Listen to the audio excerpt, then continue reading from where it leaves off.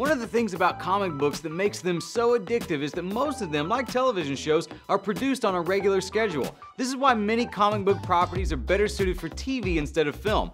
Watchmen is a great example of a former comic book film now being developed for TV. What else might fall into that category? Hey guys, Chris Killian here with the 10 best comic book movies that should be TV shows.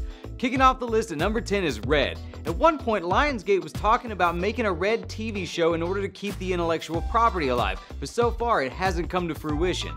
And number 9 is The League of Extraordinary Gentlemen. The movie was a disappointment, but a longer format to adapt Alan Moore's work might be what this comic book actually needs. Number 8, The Losers. It's far from a bad movie, but it spent most of its time setting up the world for a sequel that never came, which wouldn't be as much of a concern if it was a TV show. Coming in at number 7 is The Spirit. One of the most beloved comic strips of all time became one of the most widely criticized comic book movies ever. A TV show might help it find redemption. Number 6 is Jonah Hex, another movie that didn't reflect the character in a proper way. With the new DC Universe streaming service, a Western-themed TV show might not be a bad idea.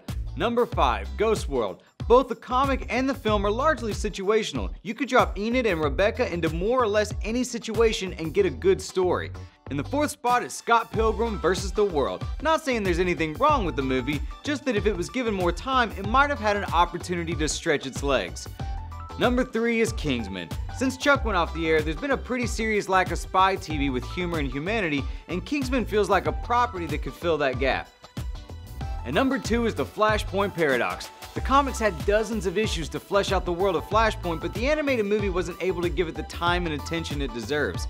But at the top spot is Tank Girl. A lot of the film's shortcomings boil down to just trying to do too much stuff like world building in too little time, something a television series wouldn't have a problem with. Which comic book movie do you think should be a TV show? Tell me in the comments or tweet me at Chris Killian, and thanks for watching.